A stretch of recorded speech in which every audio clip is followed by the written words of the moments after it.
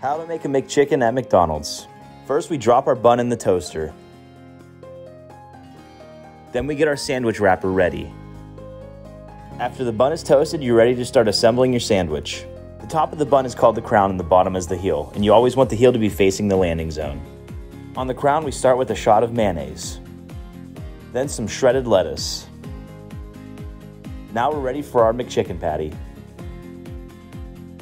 Go ahead and grab your tongs and make sure you find the right tray. Then grab your McChicken patty and put it on the sandwich.